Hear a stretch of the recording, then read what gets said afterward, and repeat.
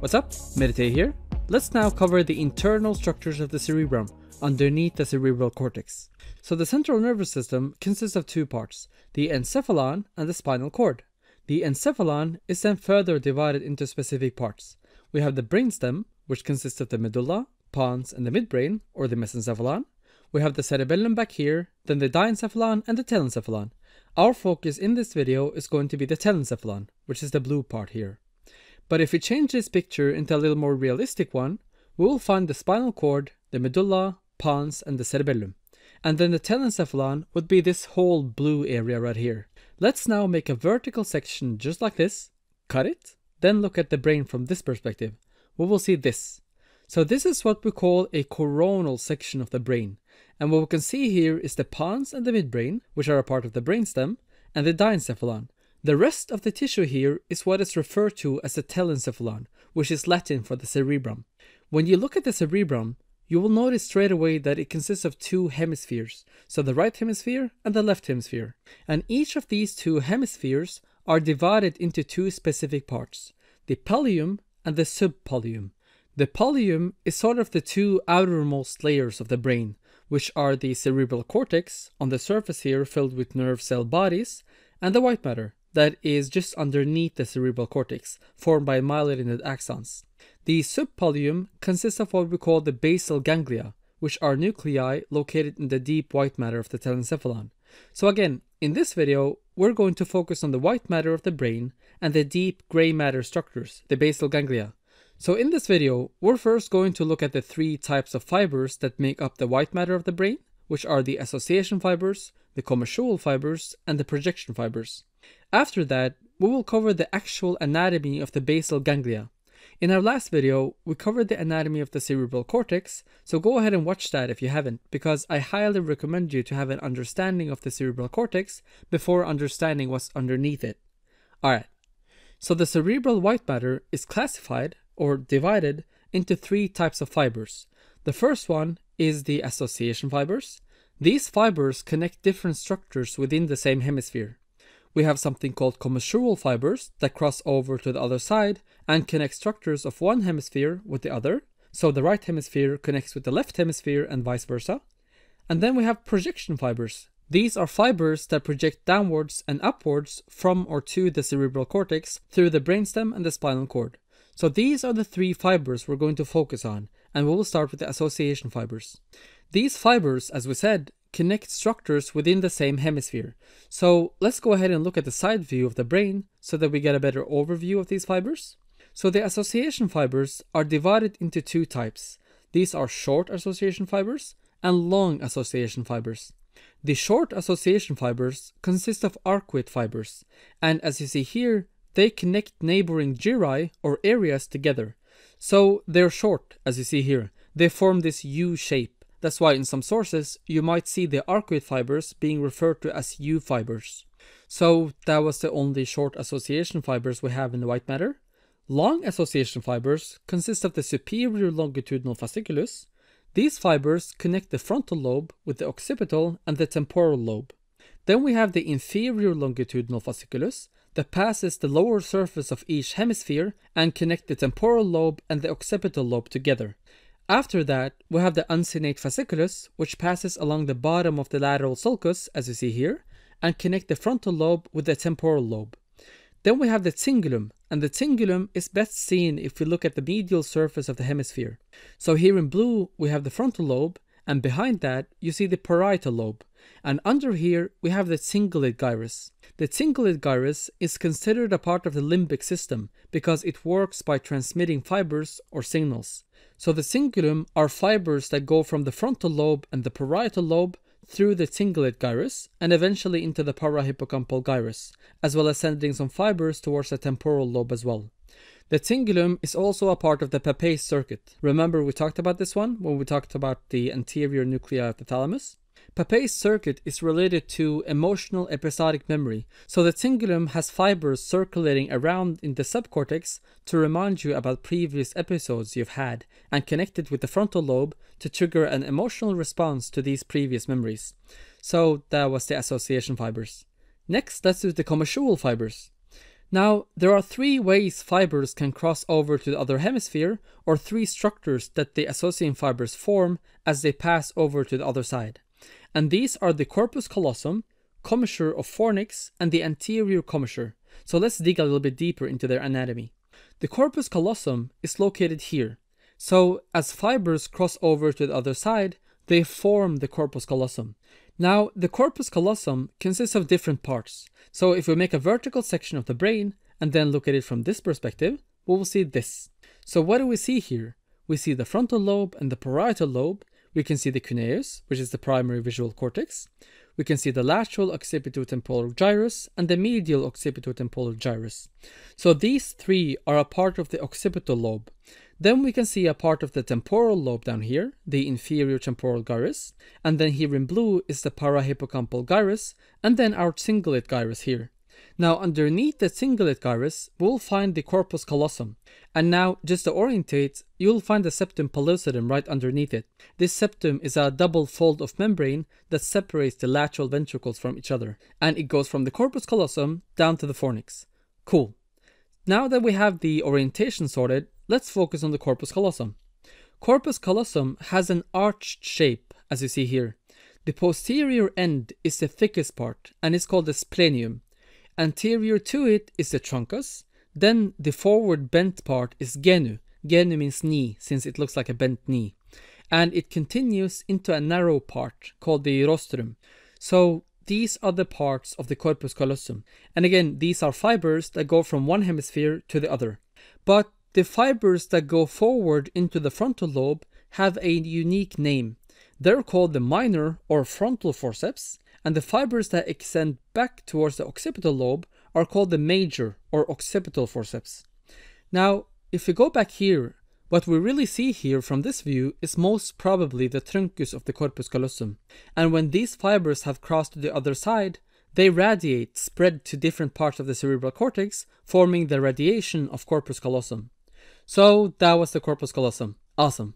Now, what was this thin stalk extending down from corpus callosum called? Do you remember we mentioned this earlier? This is called the septum pellucidum. That means that the structure underneath it is called the fornix. And the commissure of fornix is what connects the right side of the fornix with the left side of the fornix. But what is the fornix? So if we go back to this view, here's the septum pellucidum lying between the corpus callosum and the fornix. But here, you only see a tiny part of the fornix. If we continue backwards, you will see that the fornix look like this. One part goes to the right and one part goes to the left. And the commissure of fornix is what connects both sides together, as you see here. Now, if you hold the fornix and pull it out, you will see that it looks like this. So this whole thing is not really the fornix. The green part here is the hippocampus, and the two bulbs you see here are the mammillary bodies. But the rest that is not highlighted is the fornix. So the fornix, what it does is that it connects the hippocampus, which is where new memory and learning takes place, to other components of the limbic system, like the mammillary bodies. And the fornix consists of several parts. It consists of the crus of the fornix, a body of fornix, and a column of fornix. And in between these two parts of the fornix, that is where you'll find the commissure of fornix. Awesome. So that was 2 out of 3. The last one is the anterior commissural fibers, which are small bundles of white matter fibers that connect the two hemispheres together across the midline. And it lies here. This tiny little structure here in front of the column of the fornix and the third ventricle, this tiny structure is the anterior commissural fiber. So that was the commissural fibers as well. Next, let's do the projection fibers. Projection fibers are ascending and descending tracts, so they're sensory and motor fibers connecting different parts of the cerebral hemispheres with all structures under the cortex. And all the fibers that go from and to the cerebral cortex have to go through a structure called the internal capsule, which is located here. Now from this view, we can't really have a full overview of the internal capsule. So if you go back to this view and make a transverse cut just like this, and then remove the upper portion, and then look at the brain from this perspective, we will see this. So what are the structures we see here? We see the thalamus of the diencephalon, we see the caudate nucleus, which is a part of the basal ganglia, we see the putamen and the globus pallidus externus and internus, which are also a part of the basal ganglia. From this view, we can see the lateral ventricle, which extends all the way to the back. We can see the septum pellucidum here in the midline, and in the front here, we can see the corpus callosum.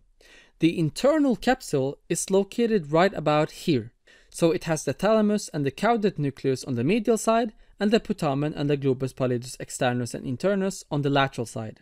And again, the fibers that go from the cerebral cortex and down, and the fibers that go upwards to the cerebral cortex all go through the internal capsule. It's kind of like the highway for all the fibers going to or from the cortex. And it consists of three parts. It consists of the anterior limb, or crus anterius.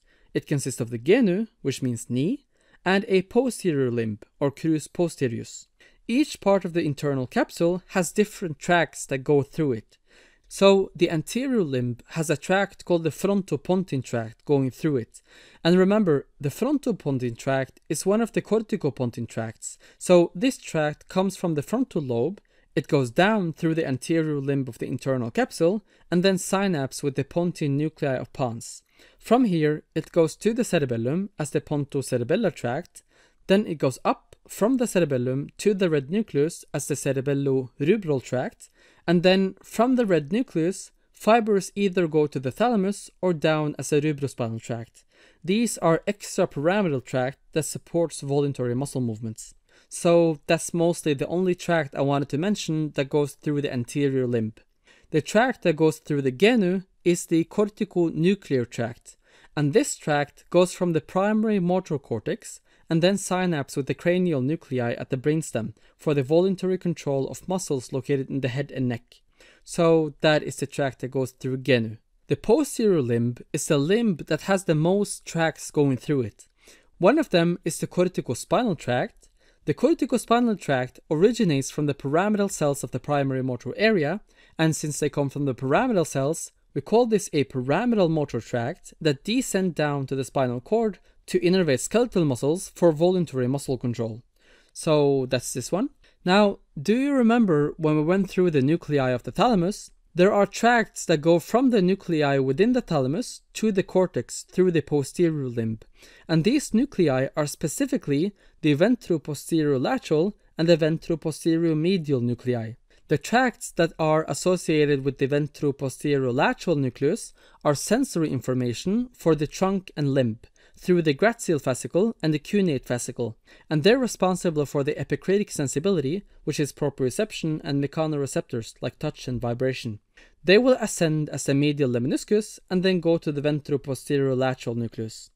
Another tract it receives input from is the spinothalamic tract, and remember, this tract is responsible for sensation in regards to pain, temperature, pressure, and touch. So that is these. The other nucleus, the ventroposteromedial nucleus, or abbreviated as VPM, this is a sensory nucleus, and it receives sensory information from the face as well as gustation, or sense of taste.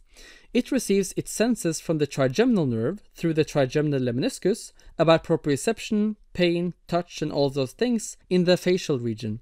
So that is this one. The other one is gustation, or taste. You know there are specific cranial nerves responsible for the sense of taste. These are the facial, glossopharyngeal, and the vagus nerve. So all of them will go to the ventroposteromedial nucleus. And now the tracts that go to the ventroposterolateral and the ventroposteromedial will go through the posterior limb and then synapse with the different cortical regions in the brain. And these fibers that go from the thalamus to the cortex are called the thalamo-corticofibers. So that's these. Now, from the lobes of the cerebrum, there are fibers that go from the temporal lobe, there are fibers that go from the parietal lobe, and there are fibers that go from the occipital lobe. And these fibers will go through the posterior limb of the internal capsule.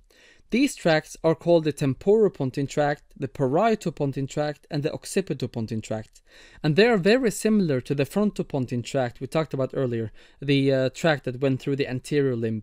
And that is because all of these tracts, the temporopontine, occipitopontine, parietopontine, and the frontopontine tract, are called the corticopontine tract. And they're extrapyramidal tract that help voluntary movement become more precise. And the frontopontine tract is the only one of these that go through the anterior limb. And so these tracts will have the same loop as the previous one. So they will synapse with the pontine nuclei of pons. Then they will go to the cerebellum as the frontocerebellar tract, and then they will go up from the cerebellum to the red nucleus as the cerebello-rubral tract, and then from the red nucleus, fibers either go up to the thalamus or down as the rubrospinal tract. Cool. What else goes through the posterior limb? The visual fibers. So remember, within the retina of your eyes, you have receptors for the second cranial nerve, the optic nerve. The optic nerve fibers will go back, and then half of the fibers will cross and form the optic chiasm. After that, they will synapse with the lateral geniculate bodies. From the lateral geniculate bodies, the fibers will go back to the occipital lobe, where you will find the primary visual cortex. And whenever they go to the primary visual cortex, that is when you're consciously aware of the things you see around you. The fibers that go from the lateral geniculate body towards the occipital lobe are called the optic radiation, and these fibers will go through the posterior limb of the internal capsule before going to the occipital lobe. So that's that one. Then we have the auditory pathway. This pathway starts around the cochlea of the inner ear, which converts the sound into nerve signals through the hair cells. From here, these signals are sent through the cochlear nerve to the cochlear nuclei in pons. These fibers will then cross to the other side and form the trapezoid body of pons. Then they will ascend as a lateral lemniscus to the inferior colliculi. Then through the brachium of the inferior colliculi, the axons will reach the medial geniculate body and then reach the primary auditory cortex, which is located at the superior temporal gyrus. And the fibers between the medial geniculate bodies and the primary auditory cortex are also going to go through the posterior limb of the internal capsule, and they're called the auditory radiations. So that was all the tracks for the posterior limb of the internal capsule. Just remember that the internal capsule is the control point that all the cortical fibers have to go through in order to go from or to the cerebral cortex. And all these tracts are what we call projection fibers. So now we've gone through the cerebral white matter, which are association fibers, commissural fibers, and projection fibers. The last thing we need to talk about in this video are the deep gray matter of the cerebral cortex, and these are the basal ganglia. The basal ganglia are structures that work together in order to help the voluntary movements. So let's go through all the structures that are considered a part of the basal ganglia. These are the caudate nucleus, putamen, and the globus pallidus externus and internus. These four structures are considered the main input and output nuclei of the basal ganglia, so they're called the principal nuclei, all of them. And sometimes you see the word striatum, and when you combine the caudate nucleus and the putamen, you get the striatum. And when you combine the putamen and the globus pallidus, you get the lentiform nucleus. Then there are other structures that are functionally connected with the basal ganglia. These are the thalamus, or specifically the ventral anterior and the ventral lateral nucleus of the thalamus, the subthalamic nucleus, and the substantia nigra. Then another structure that are part of the basal ganglia that are closely connected with the cerebral cortex is claustrum. Now, if you look at a side view of the brain again and highlight the fornix and the hippocampus, at the end of the hippocampus, you'll find the amygdaloid body. This is a structure of the limbic system, but is also associated with the basal ganglia. So now, let's go through the structures of the basal ganglia that are associated with the cerebral hemispheres. These are the caudate nucleus, putamen, globus pallidus, claustrum, and the amygdaloid body. But before doing that, we need to have kind of a basic understanding of what the overall function of the basal ganglia is. The basic motor function is coordinated by the cerebral cortex, right? Primarily the primary motor area. Whenever you decide to consciously move a limb, your primary motor cortex will send motor tracts along the spinal cord to engage muscles necessary to do so through the corticospinal tract. But in order for this motor plan to be able to go to the muscles, you need to kind of have a communication with the basal ganglia. So imagine for a second that we've combined all the basal ganglia structures into a purple bulb here. So the primary motor area has to communicate their motor plan with the basal ganglia. The basal ganglia take that motor plan and modify it in a particular way through the direct and indirect pathway and send it back to the cerebral cortex to send now the proper motor plan to either start movement, stop movement, or modulate the movement. Beautiful. Now, if we remove one of the cerebral hemispheres, except the basal ganglia, and look at them all from this perspective, we will see this. So what we see here is the cingulate gyrus, which has the cingulum association fibers for the limbic system. We see the corpus callosum, which is a part of the commissural fibers. We see the septum pellucidum. We can see the hippocampus, which is associated with learning and memory, and is connected with the fornix. Then we see the caudate nucleus, which have this weird shape of a worm, and is connected with the putamen. So let's go ahead and focus on the anatomy of the caudate nucleus a little bit. The caudate nucleus consists of a thick head going towards the frontal lobe, and it has a body or a corpus within the parietal lobe, and it goes back as the tail. And as you see here, the caudate nucleus connects with the putamen. So if we look at them both from an anterior view, we will see this. So the caudate nucleus is here, the putamen is here, and medially, we will see the globus pallidus externus and the globus pallidus internus. Medially to the globus pallidus internus, you can see the thalamus.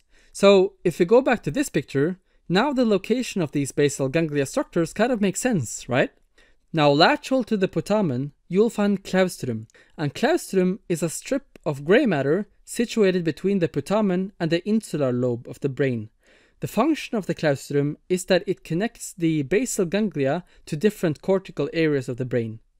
Alright, so that was everything I wanted to talk about in terms of the cerebral white matter and the deep gray matter. I really hope you found this video helpful. If you did, please put a like, share, comment, whatever you find convenient to you, and see you next time.